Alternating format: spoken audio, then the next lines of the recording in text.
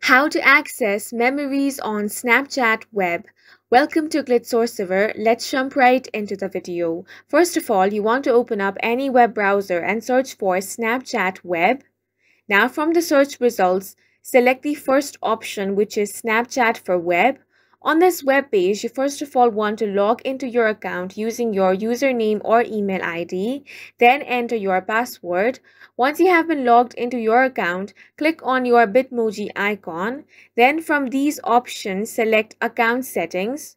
Once you're on your account settings, you want to select the option of My Data. Now over here, you first of all want to select data to include.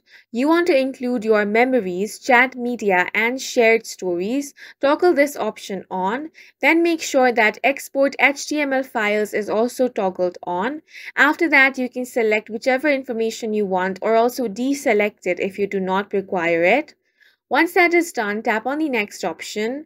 Next step is to choose date range and confirm your email address.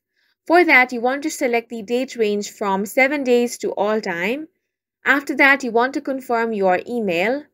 After that is done, tap on the submit option. Once you submit it, Snapchat is going to create a copy of file. This process can take a long time to complete. Once it has been completed, you will receive an email when your export is done. In the files, you will be able to access your memories, and that's it for this video. If you found it helpful, please make sure to hit the like button and subscribe for more videos like this.